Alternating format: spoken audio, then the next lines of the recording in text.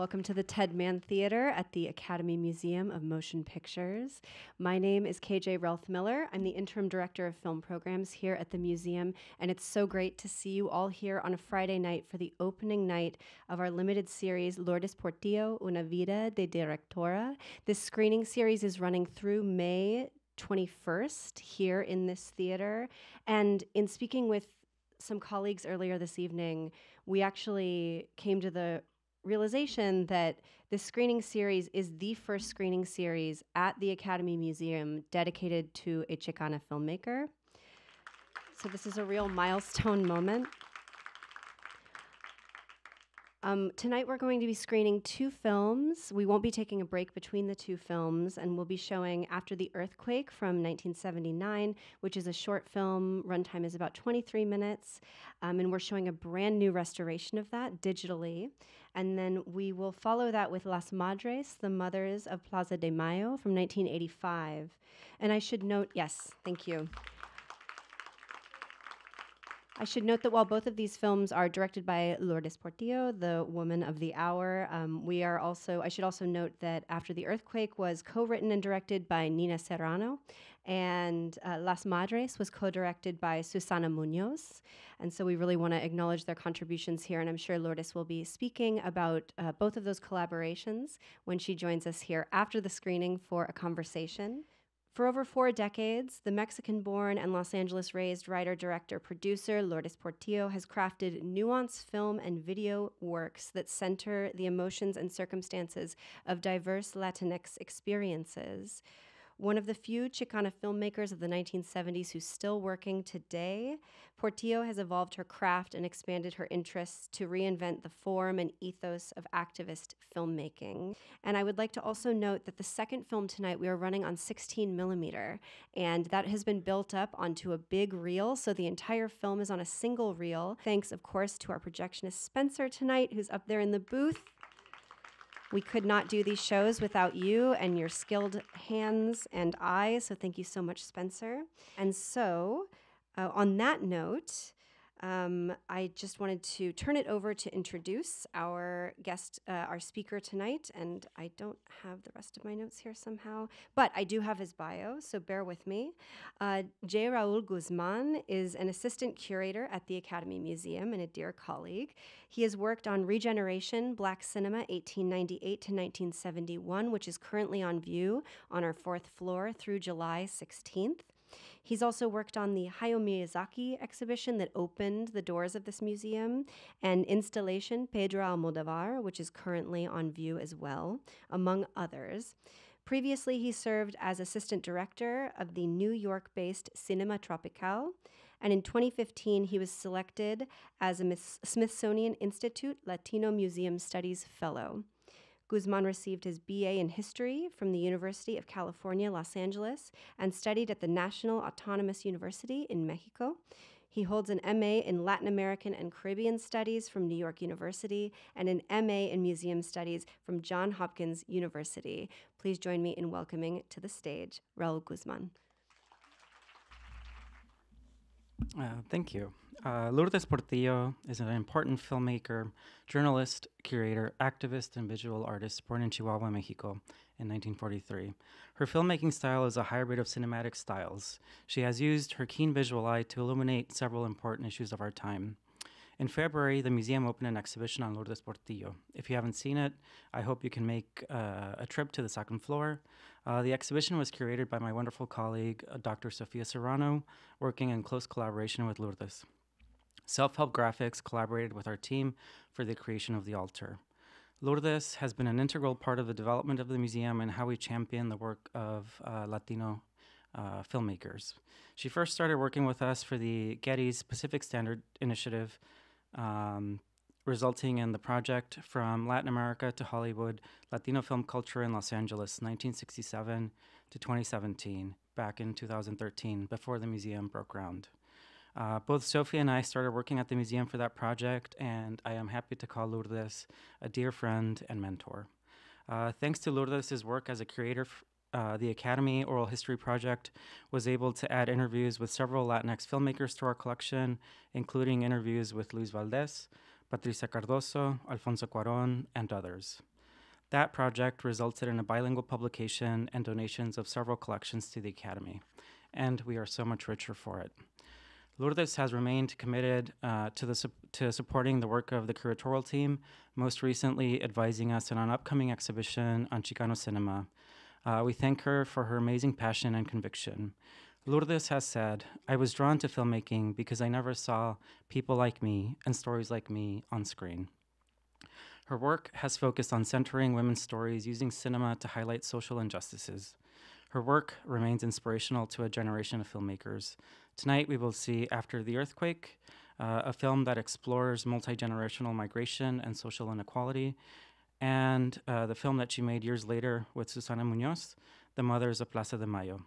The film follows a group of mothers that would meet weekly at the Plaza de Mayo in Buenos Aires as they demanded justice for the more than 30,000 disappeared during Argentina's military dictatorship. The film earned Lourdes an Academy Award nomination for Best Documentary Film, and she was the first Chicana filmmaker to earn that honor. We are so honored to have Lourdes with us tonight. Please stay for a post-screening discussion with her. Lourdes Portillo, cineasta, periodista, activista y curadora y artista visual, nació en Chihuahua, México, en 1943. Su estilo cinematográfico es un híbrido de estilos. Ella ha utilizado su agudo sentido visual para iluminar varios temas importantes hoy en día. En febrero, el museo inauguró una exposición sobre Lourdes Portillo. Si no la han visto, espero que tomen un momento para visitar el segundo piso del museo. La exposición fue comisariada por mi maravillosa colega, la doctora Sofía Serrano, en colaboración con Lourdes. Self-Help Graphics colaboró con nuestro equipo para la creación del altar. Es un honor poder resaltar el trabajo de Lourdes en el museo. Lourdes ha sido una parte integral del desarrollo del museo en cómo incluimos el cine latino. Comenzó a trabajar con nosotros en el 2013 para la iniciativa del Museo del Getty Pacific Standard Time, que resultó en el proyecto de América Latina a Hollywood, la cultura cinematográfica latina en Los Ángeles de 1967 al 2017. Tanto Sofía como yo comenzamos a trabajar para el museo durante ese proyecto. Estoy feliz de poder considerar a Lourdes como una amiga y consejera. Gracias al trabajo de Lourdes como curadora, el proyecto de historias orales de la Academia pudo agregar entrevistas a nuestra colección con varios cineastas latinos, incluidos Luis Valdés, Patricia Cardoso, Alfonso Cuarón, entre otros. Ese proyecto resultó en una publicación bilingüe y donaciones de varias colecciones a la Academia. Lourdes sigue ayudándonos en el museo, más recientemente aconsejándonos sobre una próxima exposición sobre el cine chicano. Le agradecemos su increíble pasión y convicción y por seguir inspirando una nueva generación de cineastas. Lourdes ha dicho, me atrajo el cine porque nunca vi personas como yo e historias como la mía en la pantalla. En su trabajo ha centrado las historias de las mujeres utilizando el cine para resaltar las injusticias sociales. Esta noche veremos Después del terremoto, codirigida con la poeta Nina Serrano. La película es una exploración de la migración y la desigualdad social. Años más tarde trabajó con Susana Munoz para codirigir Las Madres de la Plaza de Mayo. La película sigue a un grupo de madres que se reunían semanalmente en la Plaza de Mayo de Buenos Aires mientras exigían justicia para los más de 30,000 desaparecidos durante la dictadura militar argentina. Con la película, Lourdes obtuvo una nominación de la Academia por Mejor Película Documental, la primera cineasta chicana en hacerlo. Estamos muy honrados en tener a Lourdes con nosotros esta noche. Por favor, quédense para una discusión posterior a la proyección con ella y que viva Lourdes.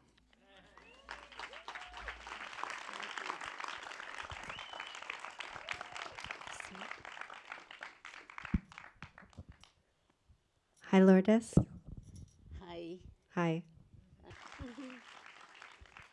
I'm also very grateful for this invitation to be a part of this opening and this new enterprise that I think is going to be very successful. Thank you so much. Well, thank you for being here. It's really an honor to have you here. And I know in speaking with Raul backstage, just how integral you were to the opening of this institution. when it was just a twinkle in everyone's eye and before it was an actual physical space. You were there advising and advocating in the same way that you advocate through your cinema for representation and for your voice and the voice of your community to be represented in this space. So I want to thank you in turn for helping to shape this institution into what it is today and what it will continue to grow to be. Thank you. Thank you. I have your whole bio here, Oh, but no. you're do In a little part. you want to indulge me? And I know Raul and I sort of touched on it a bit in the introduction, and we'll touch on it for sure in this conversation tonight. And I did want to mention that it's when we were planning this series, it was really important to you that students were here in the audience, and Very important. and so I will take an opportunity after we cover a couple of questions to just open it up to the audience. So have your questions in mind, because I'll be coming to you later. School is in session. Lourdes, I wanted to start by mentioning that this is a milestone birthday year for you, and really think about reflecting on the years that you've been on this earth and the first moment that you realized in your years on this earth that you were an artist. It's a long journey, you know, because you're constructing yourself.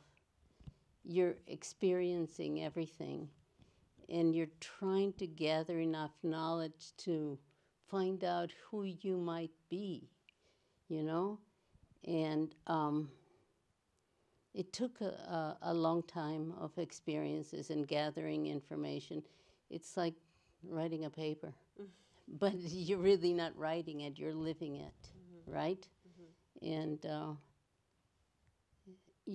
I'm just very happy, and I just feel like I remember the first time I went to the cinema when it was in Chihuahua, and there was a very old theater, and my uncle took us to see Charlie Chaplin. And I had never seen anything like it, a movie. There was no television, remember that? And I just was so inspired by seeing these images, you know, projected.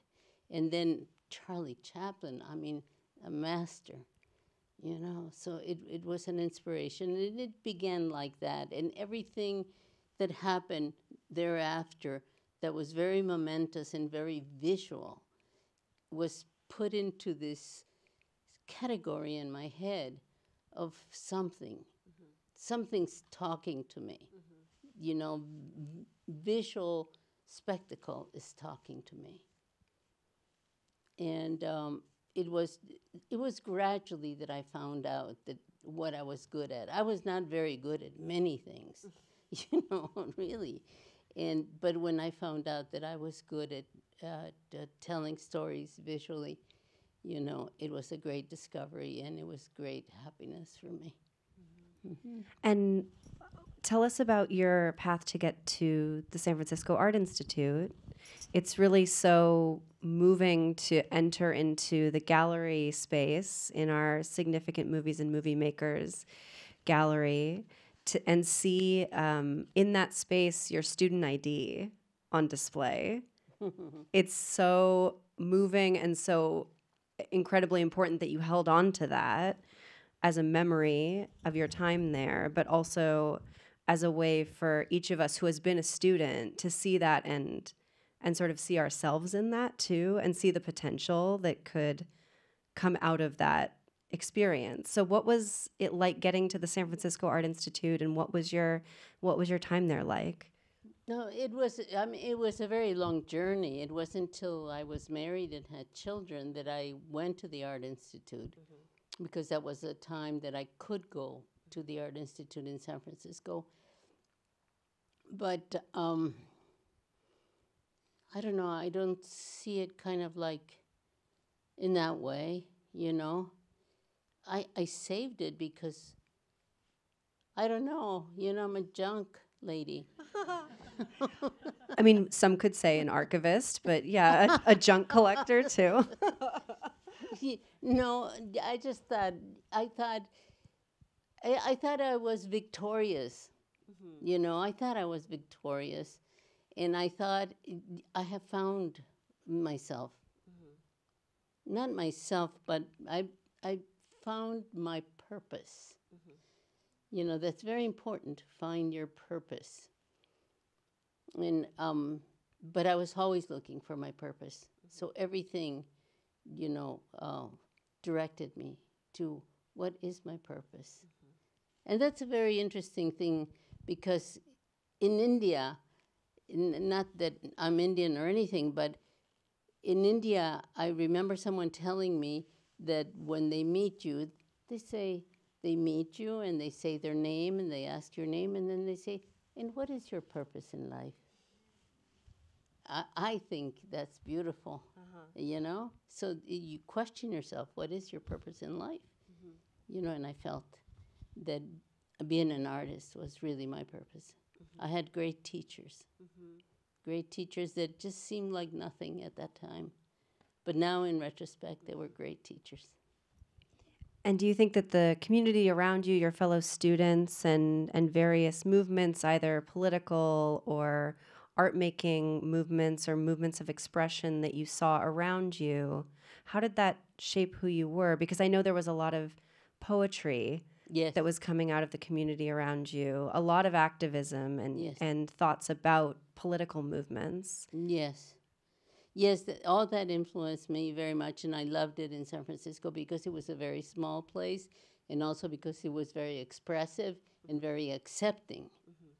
You know, and I got to see great films that I would never get to see anywhere, and I heard incredible poetry, and I met incredible people, and I loved living there for that reason because it was so cohesive.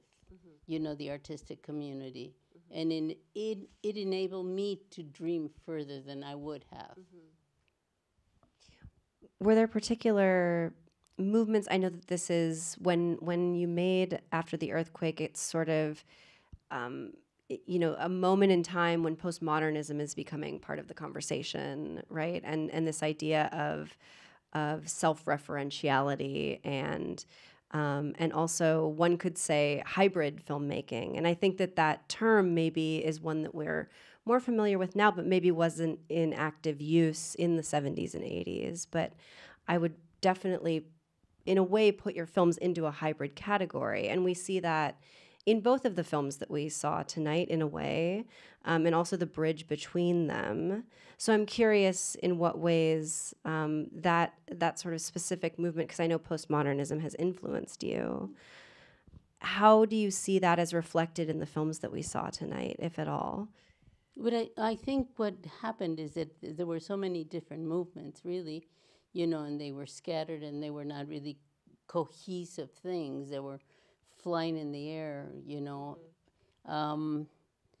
I thought that was exactly what I needed. I needed not to feel like I belonged to one movement. You know, I wasn't going to do that. I felt that everything was fair. You know, there was poetry, but one of the most extraordinary things that that was happening in the San Francisco Mission District where I live, where all the Latinos used to live, was the fact that their links to Latin America were so strong. Because a lot of immigrants from Central America that were fleeing, you know, dictatorships, as they were from Argentina, from Brazil. We had all these citizens that were young, there were artists, and they felt like they had to protest and do something. So I became a part of that. Poetry was very important. You know, music was very important. There was a great, you know, artistic movement of every sort. Yeah. And how did that lead to the moment when you started developing the idea for what would become After the Earthquake? Let's see, after the earthquake, I belonged to a group of people called Third World Communications. Yeah. And we would, you know, people would read poetry, write plays. I mean, to this day, this exists still. You know, make posters, work for the community. And after the earthquake came after the Nicaraguan revolution. And we wanted to do something to help. And it was Nina Serrano, a poet and a writer, and you know, a great person in general. And she and I were two women that was in a group of many men in Third World Communications, and we wanted to do something, and we said we want to make a film. Well, that's another story. I'm not going to tell that one. But that's for X-rated. That's no, I don't mean it that way. But but in any case, you know how things are. No, we have to hear this story now. No, we lived in a community, in a world that was macho, you know, and we were just the girls that wanted to make a movie. Wasn't that silly? So, you know, that's how it was. So we, yeah, against many odds, you know, we made the film. And what we did is we wrote a screenplay based on the people that lived in the mission, and then we applied to the American Film Institute. We had never applied for film, and we got a grant. And we said, whatever they give us, we have to make the film for that money. You know, even though you could make a budget, you know, let's just budget what we have. You know, this is something to think about when you're making a film, especially when it's a committed film for a reason or a political reason or whatever. You know, you make it with what you have. And we did. And we investigated the whole film. You know, we wrote the whole thing, and we did it for the money that we had. And lo and behold, somehow everything came in, you know, on budget, on that little budget that we had, and it was done. And I think it's so interesting that this was a grant from AFI. That's right. They had established the directing workshop for women like That was couple of years before, but that AFI was such a champion of female filmmakers, like from the get-go as of 50 years ago, is pretty remarkable. And so how did you go about finding your cast and your main characters, the actors who would play your main characters, because you see a multi-generational representation of a Nicaraguan family in this film. How did you find folks to work with you and to perform in this picture? Well, we lived in the community, number one, and we knew a lot of people. And we knew a guy who was a disc jockey. Is that what it is? An announcer? A DJ. In the radio. Yeah? Okay, and we asked him, look, give us a hand. We need actors. Just make a call in your radio. Oh, my God. And he said, all right. That's great. And he did it, and people came. And, you know, Nina had worked in theater before. I had worked in, you know, little productions, small productions, which is another story altogether. And but I felt that Nina had the more kind of narrative. She's a poet as well, you know, ability to do that. So she, you know, she wrote the screenplay with me. We did it together and with our cast. And let's cross that bridge between these two films into Las Madres, which I think it's so interesting that we have in the first film the memory of torture and the memory of pain and of conflict as relived by one of our lead characters in his mind, in his memory. And then the bridge to the next film, I think, is really the literalization of that into a real world situation where we have someone describing it right? We have a figure who's describing some of these atrocities. And I also just wanted to take a moment to say, I know that this was a hard rewatch for you. So anything that is too hard to talk about, I totally understand. No, it's okay. But I'm just curious, what led you to the story of Las Madres, and what process did you go through to decide to make this documentary in the follow-up to Right.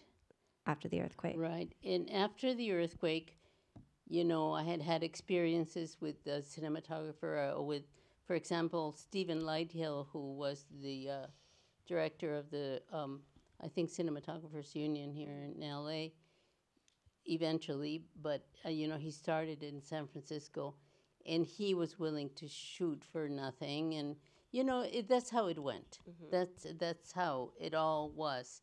And I'm sorry, but I just lost track of what you just asked me. Oh, I was just asking what led you to find your subjects in Las Madres, Right. and then to make the film, because I think with most documentaries, it's not as quick of a process to make it as a narrative feature, right? There's years of shooting sometimes, and then editing, and you're also working with archival footage, which is my follow-up question. But what were the steps to lead you to your subjects? Okay, well, what I was doing, I was making the film at the Art Institute, and I was in the editing room. I was working on a flatbed. You guys probably don't know what that is, but it's an editing machine. And I was playing a tango. And I love tango. My mother loved tango, so I was listening to it, and I was thinking of doing something more edgy because I was going to the Art Institute, of course. It had to be more edgy. And but I wanted it to be edgy too. I'm not innocent. And and then this woman went by and she said, "What? You're playing a tango?" In English. And I said, "Yes." And she said, "What are you doing?" And this was Susana. Susana Blaustein. That's her real name because she got married and then it was Munoz. But it's Susana went by, and she started telling me about Argentina. And I really didn't know a lot about Argentina. I knew a lot about tango because my mother loved tango. And she started telling me about the mothers of Plaza and Mayo in the editing room. And I said, "What? I can't even believe what you're telling me." And she told me the whole story, and then we became friends. And I became very engaged with thinking about, Latin America, Argentina, what was happening, dictatorships, all that stuff. And Mexico has gone through their own drama. That's where I'm from. But Argentina just seemed like, they always seemed to me so civilized in a way, but they were less. To me, I thought, wow, what is happening? And I said, "Susana, let's make a film. Let's, we were making films, all kinds of films there at the Art Institute." And she said, "Okay, let's make a documentary." "Do you know how to make a documentary?" I said, "I've never learned how to make a documentary." And I said, "And how about you?" "No, I don't either." "Well, let's go find out. Let's read up on it and ask people what it's like." And we investigated it for a while, and then we found out. And I had worked in some documentaries, and they seemed a little boring to me. Because they were, you have to stick to the truth. You have to, to the facts. But then some people cheat a little bit, and it's okay, I guess, but it isn't.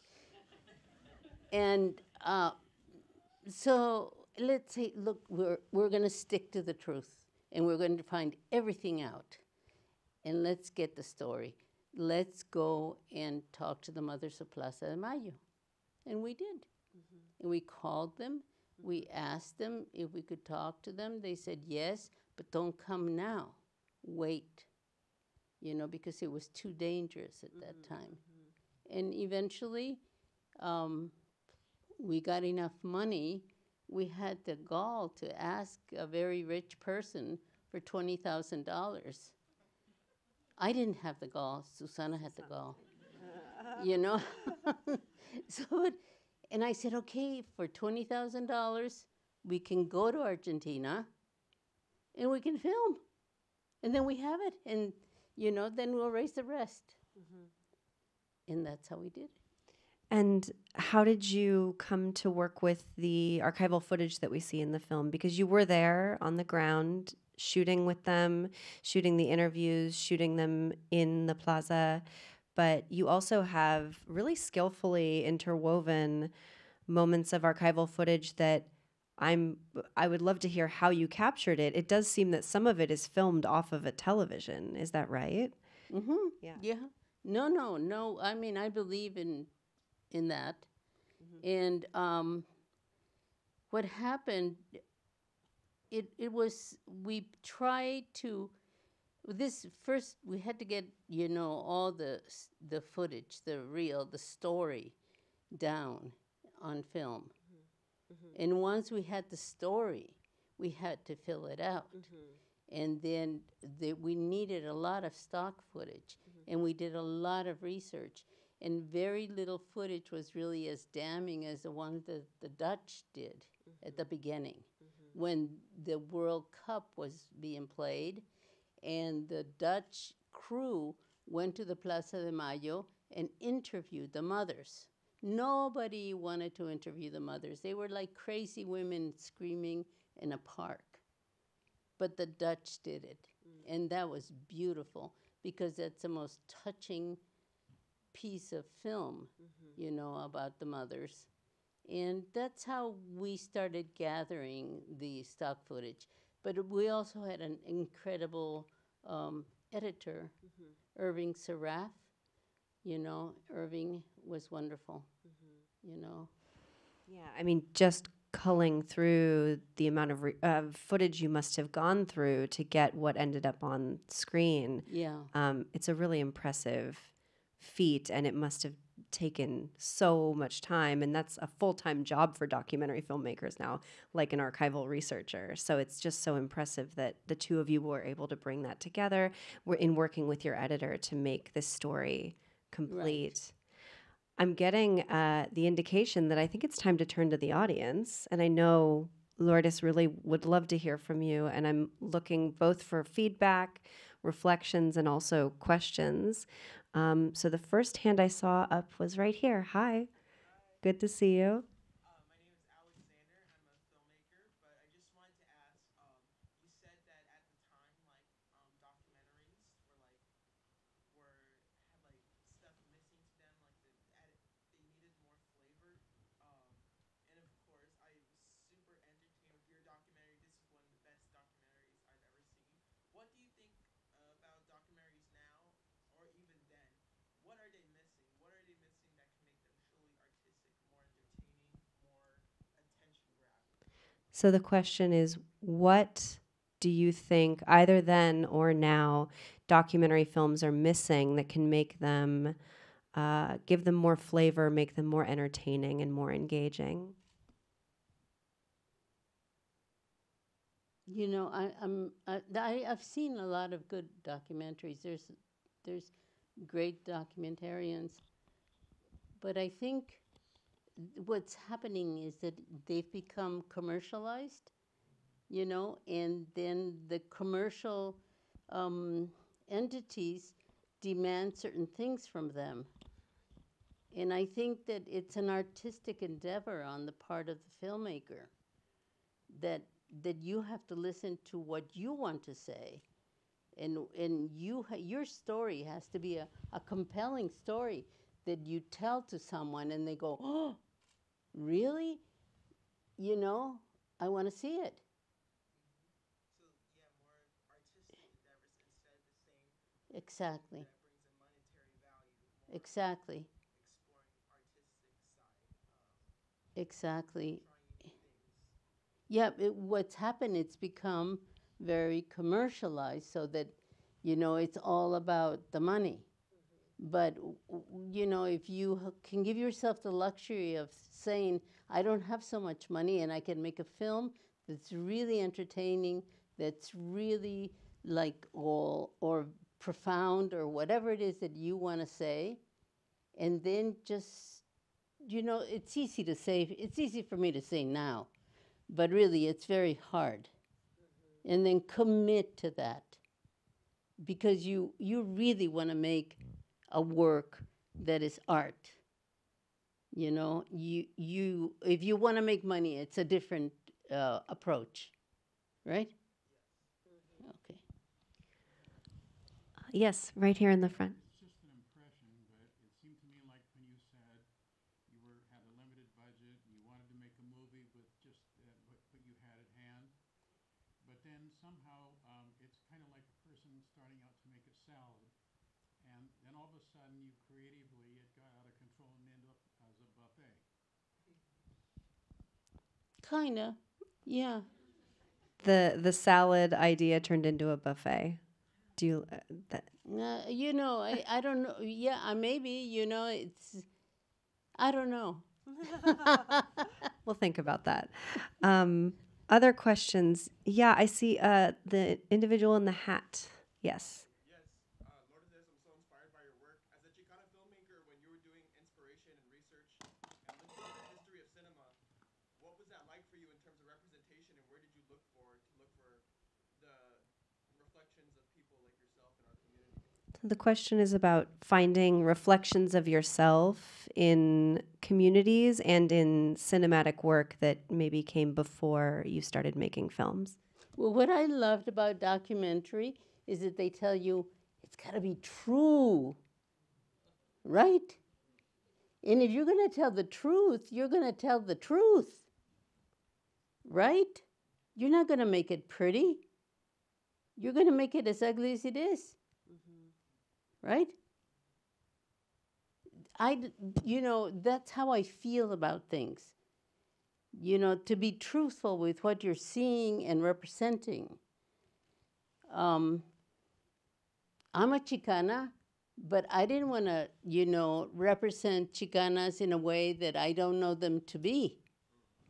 You know, I want to represent Chicanas in all their glory of what they are, even if it's not pretty. And that is so valuable. That is the most valuable thing you can offer a viewer, is the truth. You know, if you change the truth that she's like, I don't know, a bad cook, for example.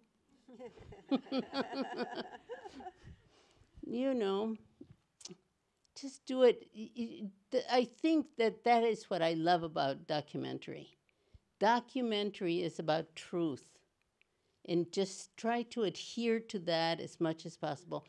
You know, I don't think I'm a Chicana, you know, I have to represent Chicanas as nice and good and virtuous.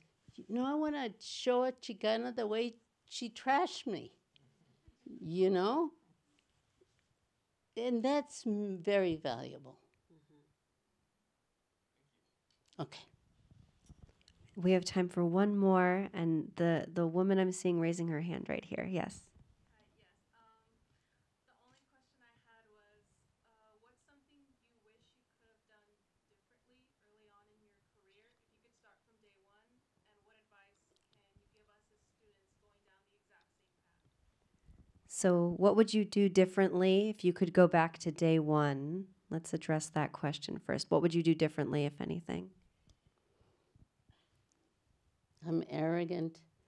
I think I did everything right.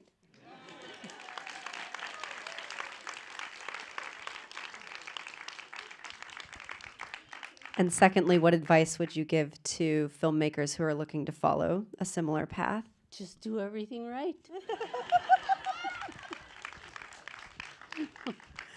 It's been really incredible speaking to you up here on stage, and I'm so glad that you're here all weekend. You're back tomorrow for your films Vida and La Ofrenda, and then we'll see you here on Sunday as well for The Devil Never Sleeps. So I hope to see some of you back here for those. Those are screening at 4 o'clock and 2 o'clock respectively on Saturday and Sunday.